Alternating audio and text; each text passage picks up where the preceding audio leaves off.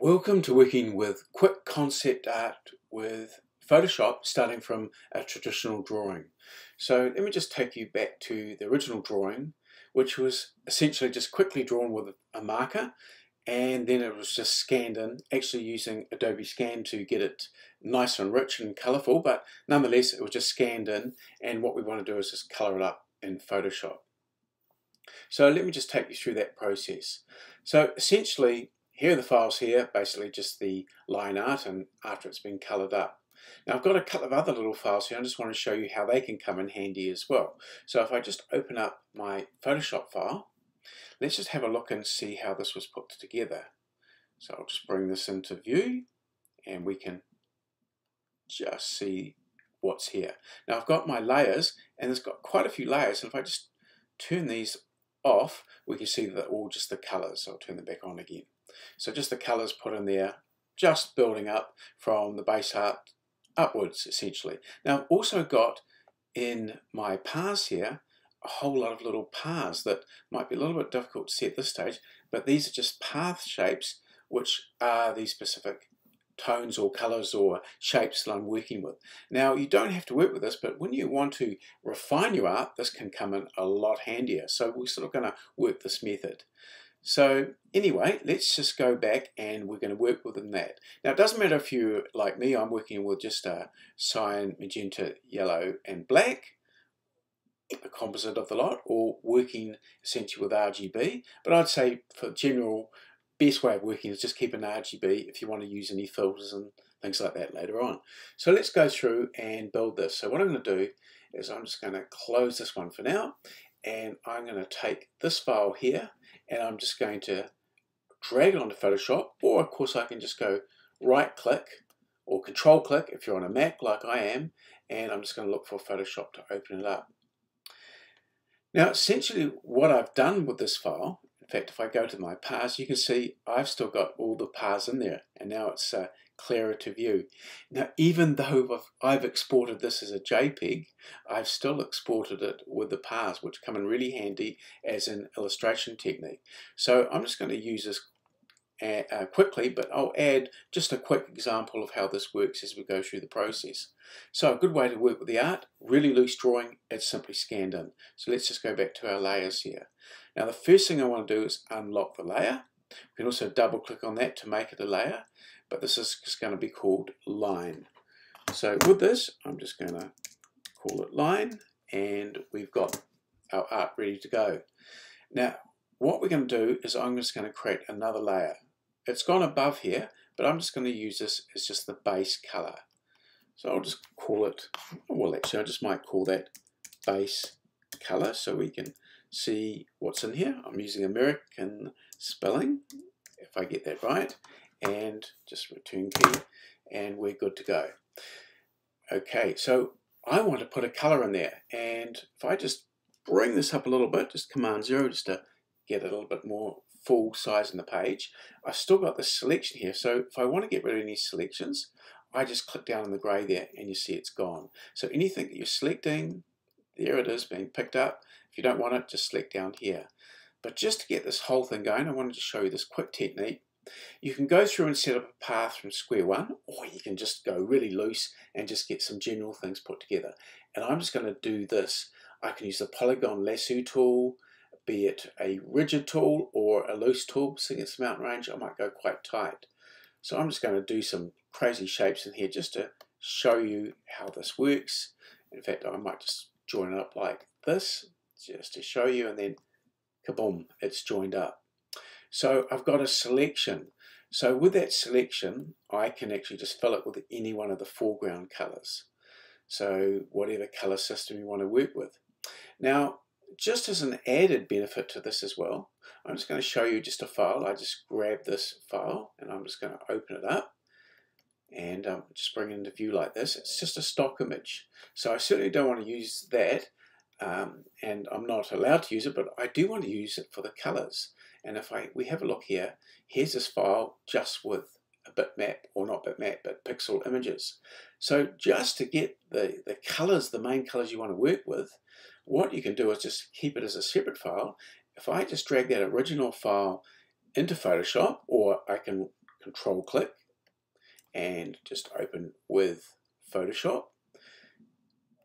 And then I've got this image, and just to get these colors, what you can do is just under filter here, you can come down and basically as you're going into these effects, etc., you just go to where it says pixelate, and I just want a mosaic.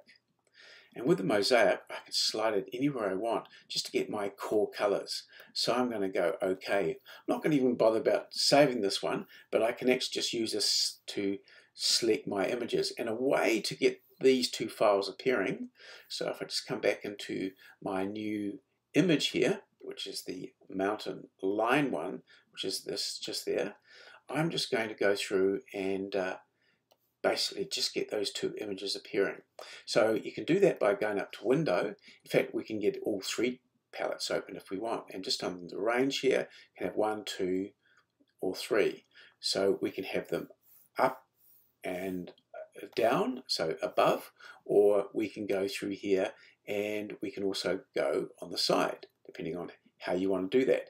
And then, of course, we can just move either one. Should be able to just grab it in there.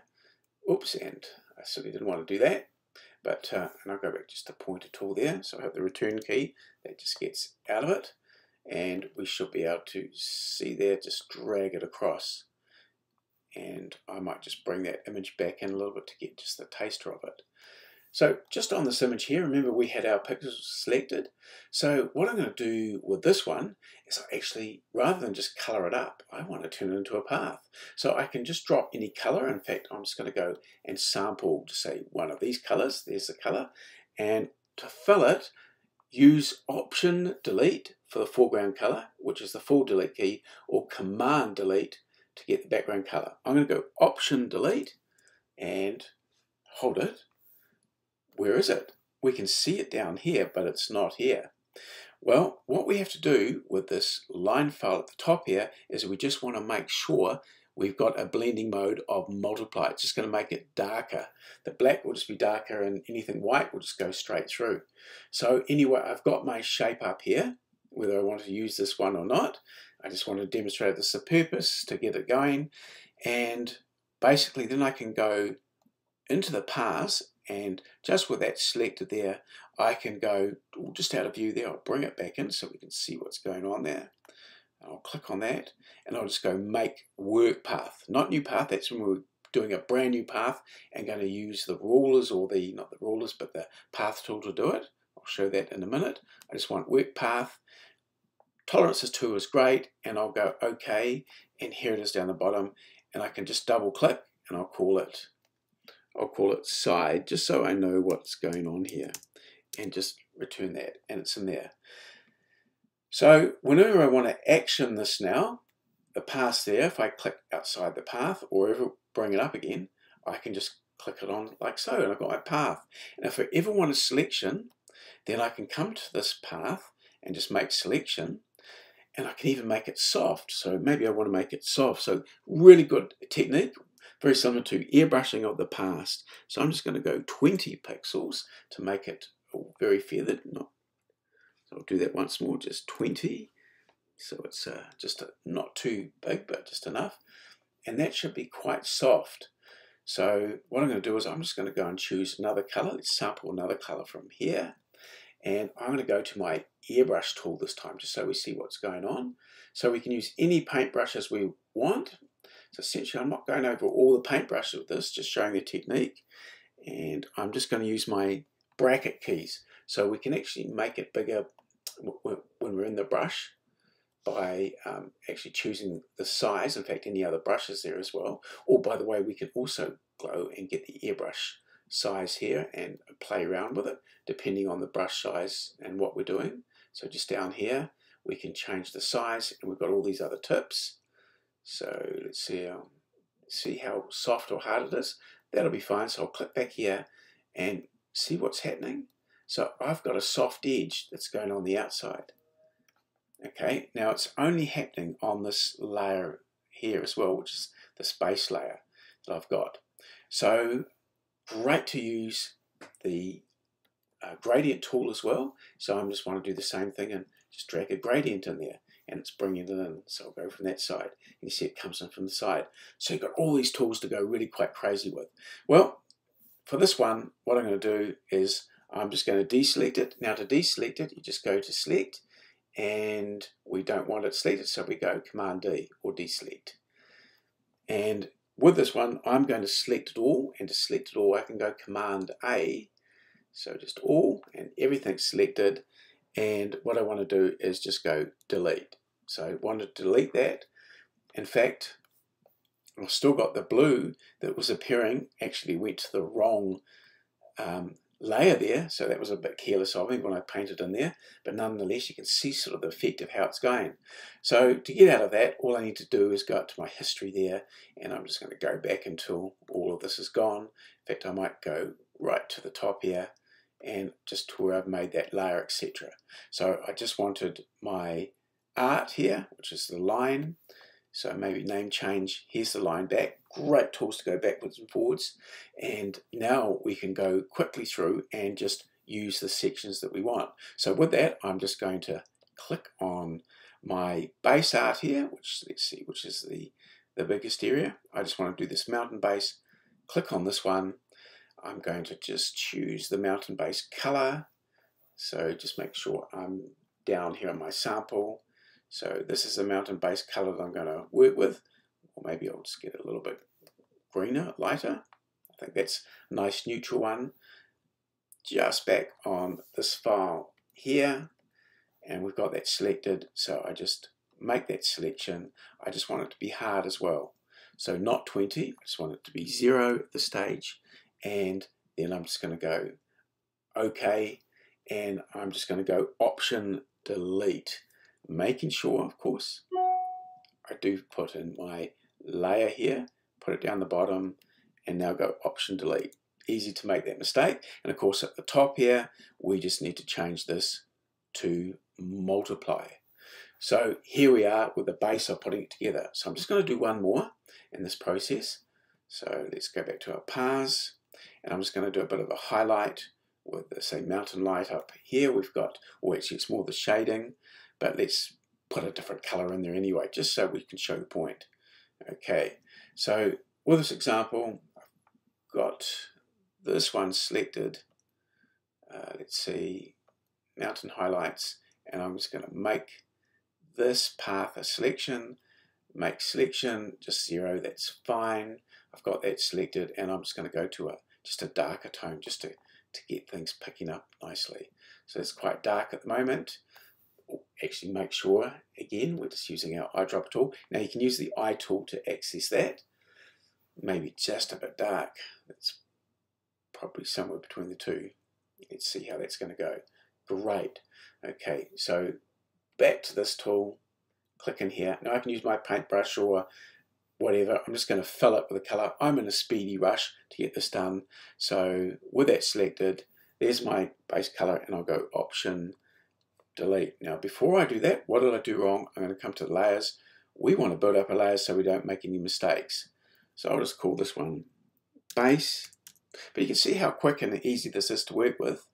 And what I'm going to do is now just create another layer just above this, and I'm just going to call it, I'll call it shade, just so we've got something in here. And just click on that, and Option Delete will fill it with that color. And then I can just go Command Delete just to deselect it. So we'll just go through and we build everything up. Now, before we actually go too far, if we want to refine it even more, we've been very loose on putting all those marks together. Remember, we did it with just this polygon tool. Let me just go back to the path tool, and I'm just going to select maybe one other path down here in the water just to show you what's going on here. I can select any path, and this is why it's great to work with paths. I'm just going to go down and just with this water effect here. All very sharp lines. And I can actually put this in, and before I do, I want to soften a few things up. So what do I do here? I can actually come down and I go to my pointer, because these are vector shapes. And this is going to select the whole with the black tool. So if I click on that, I can move everything. Just Command Z undo. Don't want to do that. I want to work with just a couple of little points here, just to get a bit more roundness in it. So what I can do is I can say highlight anything. I'm just going to highlight that point here, click on it, and there's a handle that means I can go and refine it. In fact, anything that even doesn't have a handle, see, I can curve it as much as I want. And that one, oh, that's got a handle as well. But some of them are really sharp points. So if I don't want a sharp point, I can also go back the other way. I'll just go and undo that a little bit, because I want to just take a point here. And with a point that's anything like that, if it's not a curve, let me zoom it back in a little bit, just to show you what's going on here. So I'm just going to go down here and just zoom this right up, and so I get a point. So what I want to do, of course, vector shapes, of course, just fantastic. I'm going to go through here, and I just need to find my pen tool. Okay, so you need to look for your pen tool because it's got a few hidden tools underneath of it. Okay, and here it is just here, and it's the convert tool. I can click on any point here and make it a curve. Or if I click back on it, it goes back to sharp point. So click and drag, or click back, and it gives you infinite control. But anyway, whether I want to do that, or I just want to go back to my pointer tool here, direct pointer tool, suddenly I can move these precisely back into alignment. So working with these guides gives you incredible flexibility. And of course, once we make a selection, it can be softer or harder, but nonetheless, you're going to get a great effect with it. So let's just go back to that finished file again. Here we are, good to go. And we can refine this as much as we want. I'll just deselect that now, back to normal. And that's how you quickly put artwork together, whether you're going to do just a quick visual like I've got here, or a very complex finished one. The path tools are fantastic. Thanks for watching.